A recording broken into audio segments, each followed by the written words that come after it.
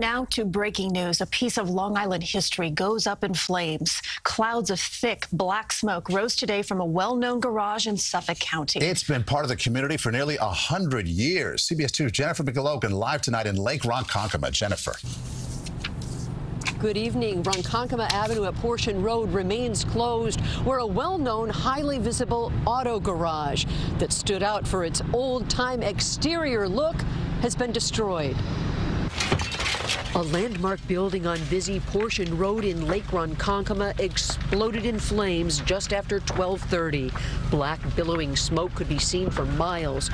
Newton's garage has been here for more than 100 years. This photo was taken between 1910 and 1920, showing an old-time tow truck and historic gas pumps. When we got here, the whole thing was in flames, and we could hear the fire sirens coming, and the firemen weren't here, and then they were here quickly, and the thing just engulfed. Crazy, crazy.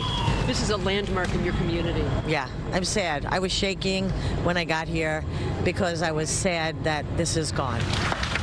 The auto body shop appeared to almost detonate due to gasoline and oil within. Set off during repair to one of the vehicles inside. Residents stood across the street recording the startling scene. We had received a call around 12:34 this afternoon for a structure fire, commercial structure fire. Upon arrival, we had a fully involved auto body shop. The owner of the business was working on a vehicle and had probably accidentally started a fire.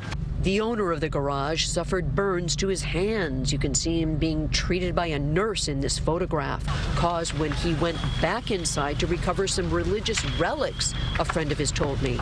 School dismissals were affected due to road closures. You could see this from your classroom. And I even took pictures on my phone, and all we hear is like bomb noises, and we all got evacuated inside the building, and everyone was nervous. The business today was known as Sam Auto Repair. The DEC says no lingering damage to lungs because the smoke dissipated so quickly. Again, there was just the one minor injury. Everyone grateful for that, though there were 8 automobiles behind me burned to a crisp. The landmark status of this building is still unknown. Reporting live tonight, Lake Ronkonkoma, Long Island, Jennifer McLogan, CBS 2 News.